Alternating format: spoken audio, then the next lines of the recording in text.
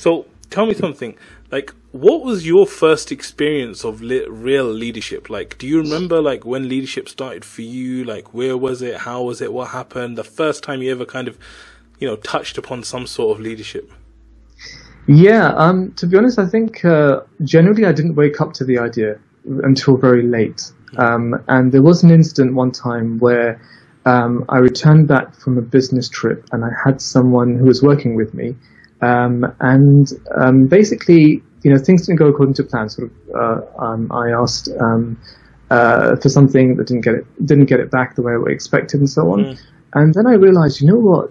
I spent a lot of money on this trip, did a lot, and I didn't quite get the response I expected back from my team. So I thought, you know what, there's something about this whole experience that I need to learn from. I'm not going to go into too much detail, but basically I really felt the fact that I'm responsible for this. I need to take responsibility. At the end of the day, I can't pass the buck to anybody else for the failure of anything that happens in this business. I need to take that on my own shoulders. And I remember sort of almost changing my identity at that point. I remember I became this very sort of, authoritative person almost, overnight. It was like, what's going on? Are you going to take responsibility for this business or not? Are you really true to its aims? Do you really want it to succeed or not? And it was a very kind of, I was questioning myself in that form, and I remember it very vividly, and I really felt, okay, that's the first time where I felt it was a real wake-up call to say, you've really got to want this. Are you in it just for the ride, or are you in it to really take this somewhere? And it was a very poignant question asked at the time, and that was the first wake-up call I remember. So very interesting. I've got a question for you about that then. It's very natural for us when we have a failure and things go wrong to look for someone to blame, right? So, you mentioned it didn't go so well. It would be very easy for you to blame that team member. Like, what was it that made you kind of reflect and like kind of call to yourself rather than saying, well, that guy, he's a loser, he just messed up? So it's again about really thinking about, look, he can, if they do mess up, if the team does mess up, at the end of the day, I'm going to end up with the pieces.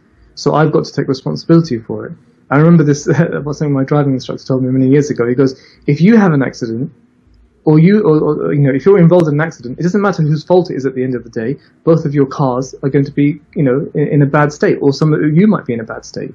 So the issue is avoid the accident in the first place. Take responsibility for it. Do what you can to avoid it, even if you think the other person is more prone to making it happen.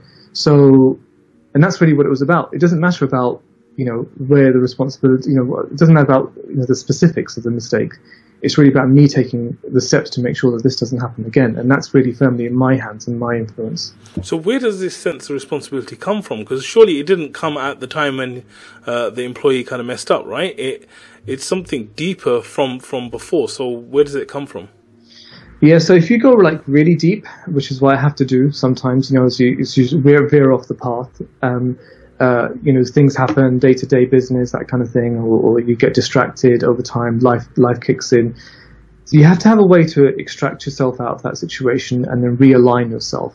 So for me, I have my why, and my why is what I turn back to each and every time to try and make sure that I go back to where I should be, to realign. My why is very personal, and I have, like, as I say, if your why doesn't make you cry, then it's not a why. It should really go to that emotional deep level, and it should transcend this world. Ideally, as a Muslim, it shouldn't be related to just this world. It should be something that really relates to your position in front of Allah Azza wa Jalla in the Akhirah, and so that's what I go back to, to try and make sure that we realign. So I'm not going to ask you your why, because you just said it's very personal, right? But